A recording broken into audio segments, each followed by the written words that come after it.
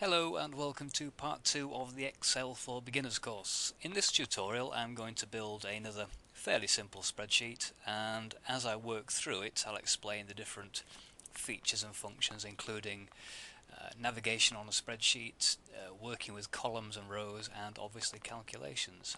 So let's begin then. In cell A1 I'm going to type the title of the spreadsheet, which in this case is going to be Fred's Video Classics. Whoops. Now I made a little typing mistake there. I should point out that you can correct errors as you go through when you're entering labels. I haven't actually pressed the enter key yet, so I haven't accepted this entry. Now, if I wanted to, I could cancel it completely by pressing the escape key.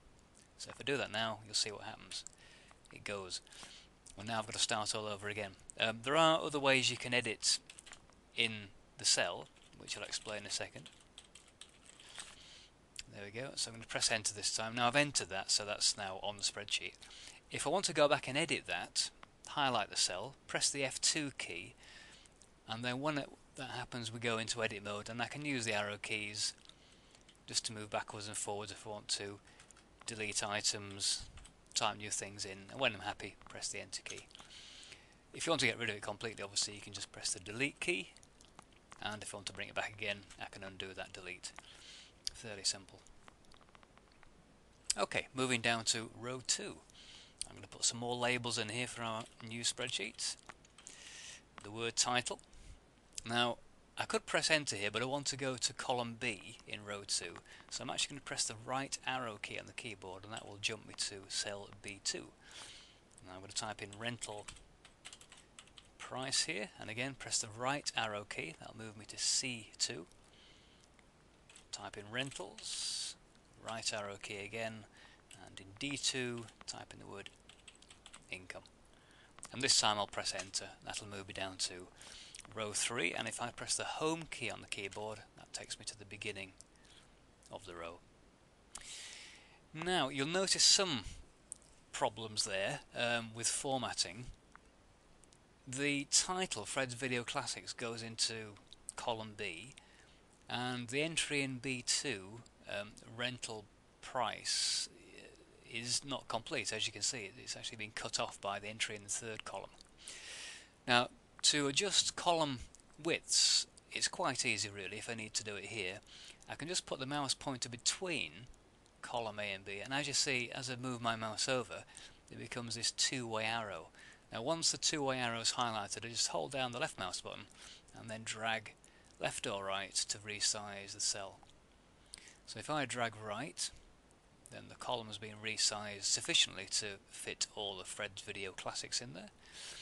And there's another thing I can do as well. Instead of actually clicking and dragging, if I just put the mouse pointer over between column B and C and double click, it automatically fits the column width for rental price. Now I'm going to undo both of those things because I'm going to show you a different way of getting things to fit into columns. So I'm going to undo the change to column B and undo the change to column A. Okay, now we're going to put in some more details for our spreadsheet. Because this is Fred's Video Classics, I'm going to put some classic movie titles in here. Now, it's up to you what you put into here. You can copy exactly what I'm putting in, or you can put your own favourite titles in. I don't really mind. So just bear with me while I type these things in here. As I type them, by the way, you'll notice that quite a lot of the titles go over into column B, and I'm going to correct that by adjusting the column width of column A in a second. Oh, I'll just show you that, by the way. I'll just press the escape key. You may have noticed that when I type the C key for Casablanca, it puts in Citizen Kane. Now this is a feature of Excel that it allows you to quickly put entries into a list if you've got an existing previous entry. If I wanted to put Citizen Kane in again, all I would need to do here now is press the enter key, and if I, for example, type the letter G, it'll find Godfather, and then I can press the enter key and so on. Obviously I don't want to do that now, so I'm just going to delete those two entries.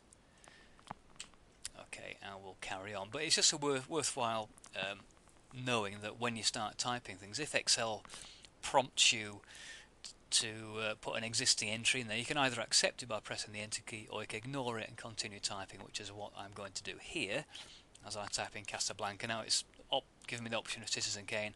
I'll simply type the letter A and Excel immediately knows I'm typing something new because there's nothing in the list already with CA in it. So I can now go on and type Casablanca. And finally, The Wizard of Oz. There we go.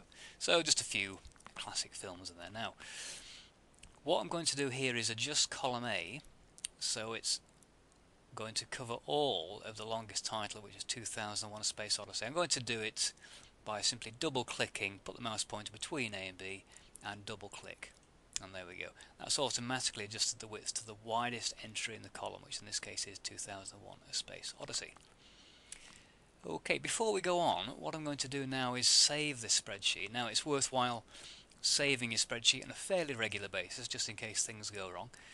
And a little trick you may not be aware of is if you press the F12 key on the keyboard, it brings up the Save As dialog box, and you can then type in a name. I'm just going to type in the name of the spreadsheet exactly as it's listed, Fred's Video Classics. Press the enter key. Now in future, when I want to save, all I need to do is click the save button here, and that will simply overwrite the existing entry. If for some reason I want to save another version of this spreadsheet, so I might have it in different styles or layouts, for example, or I might just be testing things out. If I want to save another version of it, I can do by again pressing the F12 key, which brings up the Save As box, and I can type in another title and I'll have two versions of the same spreadsheet. Okay, and I'll just press the escape key there, that'll clear that dialog box. Okay, so it's worth knowing. The F12 brings up the Save As box. Once you've saved a spreadsheet, simply clicking the Save button overwrites the existing file and saves the new version. Now I'm going to enter some numbers into our spreadsheet. A rental price first of all, £1.95, and then this time I'm not going to use the right arrow key to go across, I'll use the Tab key, and you'll see why in a second. If I press the Tab key, that moves me into the rentals column, and I'm going to put in the number of times that this film has been rented, which 5. Now if I press the enter key, you see what happens. It actually jumps back to the rental price column. So I'll just show you that again. If I put in the rental price of the next film, £2.50, press the Tab key, press the number of rentals, in this case 9, press the enter key, and it jumps back to the start of the next row, or the cell in column B, ready for me to type in the next row. In this particular spreadsheet, it's not that big a deal because we've only got a couple of rows or columns to work with. But you can imagine if you were entering information across, let's say, 5 or 6 cells, as you tab across, so if you went tab, tab, tab, press the enter key, and it jumps you back to the beginning of the next row. It's quite useful, saves a bit of time. Okay, so I'll go ahead and just put the rest of these prices and rental numbers in. So £1.50 for Citizen Kane, and that's been rented 6 times. £1.95 for The Godfather, that's been taken out 7 times. £1.95 for Casablanca, that's gone out 12 times. And finally The Wizard of Oz, £1.95, and that's been rented on 10 occasions. There we go. So that's all the basic information, rental price and rental information.